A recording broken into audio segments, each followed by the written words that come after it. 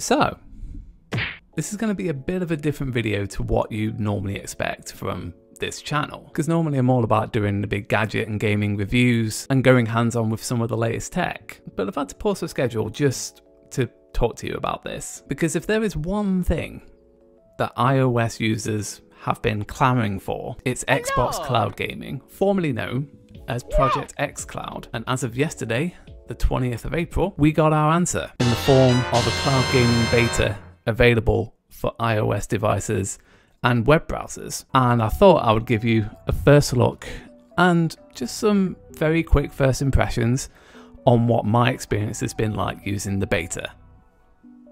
Let's get into it.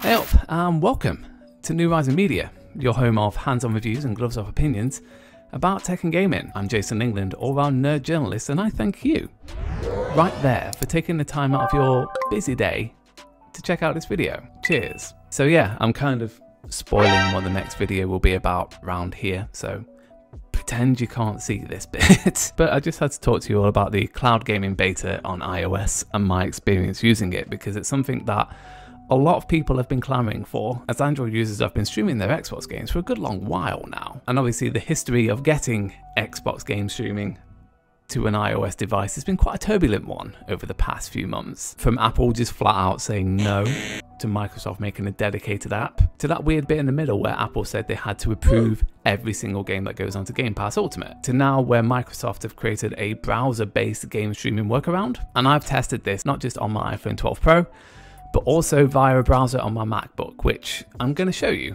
what my experience has been like and give you some general first impressions. And before I do so, I just absolutely need to say this is just a beta. It's not finished work yet, and I have complete faith that Microsoft are working on a few of the kinks that I've spotted during my time playing on this, which I will tell you about. So obviously take any latency issues I come across with a bit of a pinch of salt, because they'll probably be fixed by the time you get to play the finished version. So here we are with the Xbox Cloud Gaming Beta on iOS. This is running on an iPhone 12, and I'm playing this using the Backbone 1 controller. You can use on-screen buttons, but you absolutely need game controller buttons for stuff like this.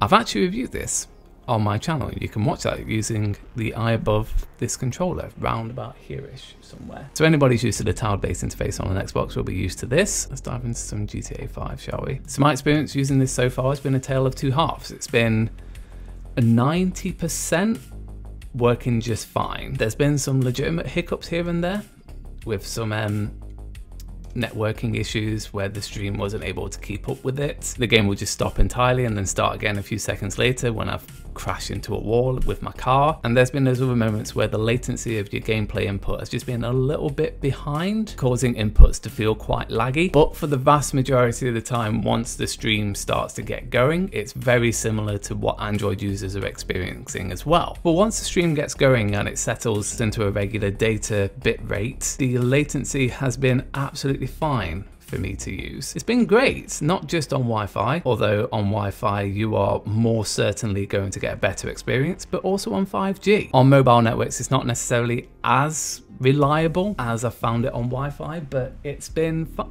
good. It's also been pretty mind-blowing to go and play Forza Horizon 4 while I'm out and about. This is going to be a great way to not only kill some time, but a great way to introduce people to the Xbox ecosystem. iOS gaming is about to take another massive step forward beyond Apple Arcade, and here we are on the browser-based version. I'm using Google Chrome and I've connected my Xbox controller via Bluetooth to this. Just so you know as well, you get access to your full Xbox Game Pass Ultimate library, available to stream via the cloud. And while some games are available with touch-based controls on iOS devices, you need to have a controller connected to play on a browser, whether that's on Mac OS or on Windows. I'm just gonna go on I'm Too Young to Die, because it turns out I am terrible at video games. And as you can see, a bigger screen experience on something like this compared to an iPhone looks a little better. There's still the latency issues present here, and some of the buttons don't work sometimes. So for example, sometimes analog stick presses don't work, but on the main hand it's been a perfectly fine experience, and it's been a great time me being able to play this while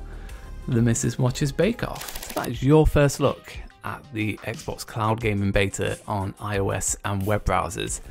the fact that it is now widely available in a beta, I would go ahead and make the prediction that it should be seeing a full public release in the next month or two, based on what happened with the xCloud beta for Android users. Streaming all of your Xbox Game Pass games on the go, being able to play stuff like GTA 5 and Doom Eternal on your mobile phone while you're out and about, it is bonkers. And yeah, there's latency issues, there's lag, there's odd crashes where you disconnect. It's not perfect in any way, shape or form, but there's a lot to be excited about here. And given this comes in Xbox Game Pass Ultimate, I'd say it's worth the price of admission alone. So what do you think? Are you excited about Xbox Cloud Gaming on your iPhone, your iPad, or any device really via a browser? Go in and let me know in the comments. And as always, like to see if you enjoyed this video, subs if you loved it, and I'll see you in the next one. Take care.